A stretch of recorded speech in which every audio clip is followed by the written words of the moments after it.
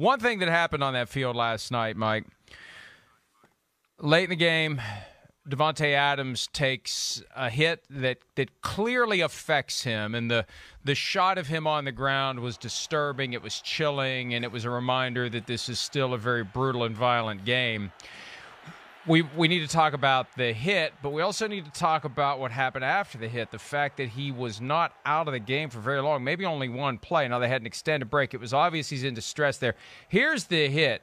Now, you see a helmet hit the chin, but, it wasn't a classic helmet-to-helmet hit.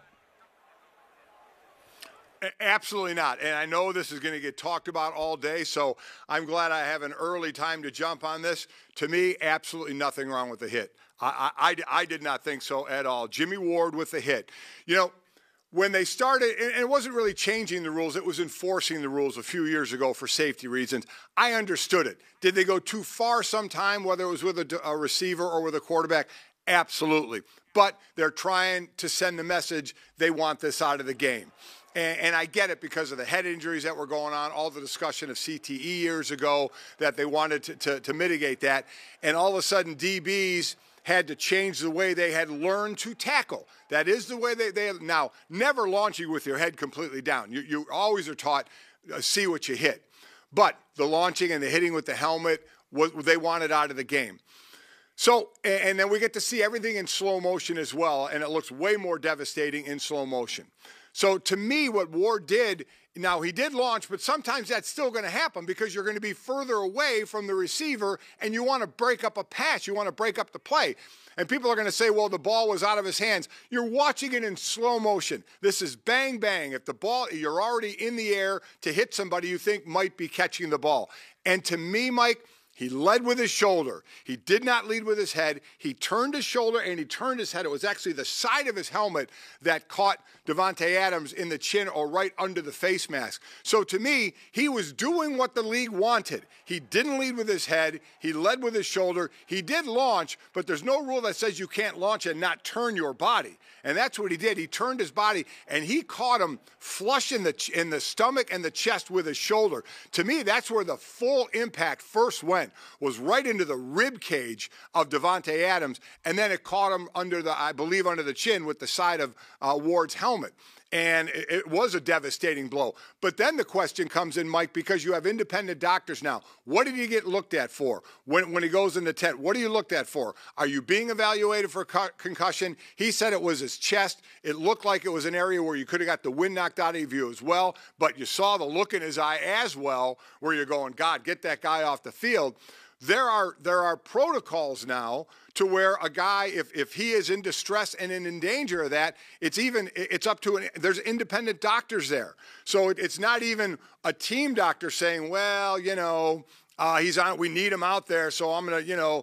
I asked him how many fingers he had, 3 up, or I had 3 up, and he said 2, and I said close enough. Which, by the way, that's how we used to do it, which was ridiculous.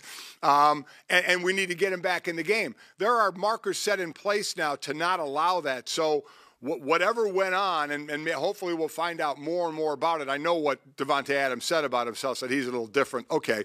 But to me, as far as the hit was concerned, I had no problem with the hit. You want to start talking about the protocol after that, certainly willing to have that discussion.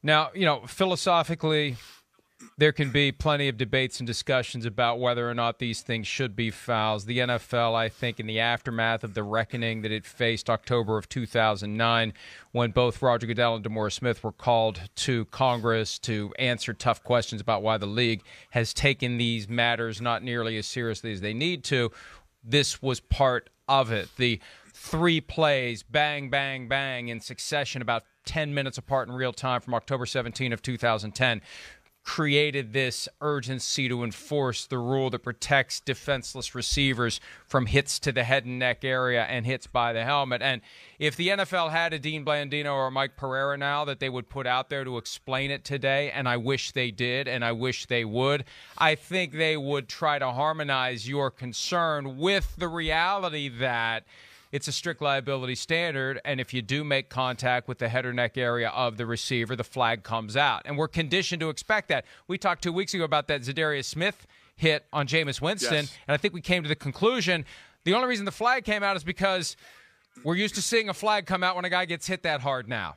And we're used to seeing what we saw last night. We're used to seeing the flag come out. That's the way the game's been officiated, and that's been the philosophical decision the NFL has made to protect the players from blows to the head. So I understand how you explained it, but I think if the league had a Blandino or a Pereira making the rounds today on this show, on other shows, on any show, wherever, the explanation would be, all that said, we had contact with the chin, by the helmet, that's a flag, defenseless player, that's how we do it, that's what we do.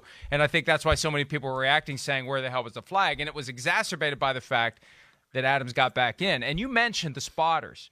They've got the certified athletic trainers who are spotters. And one of the that didn't come into play here because he did get checked. One of the concerns I've had about it, Mike, there's so many people who have a finger on the button to stop the game and remove a player. There's too many because any one of them is going to think, I'll let somebody else do it. There's somebody else who's looking at it too. Yeah. I don't want to be the one to pull the guy out of the game.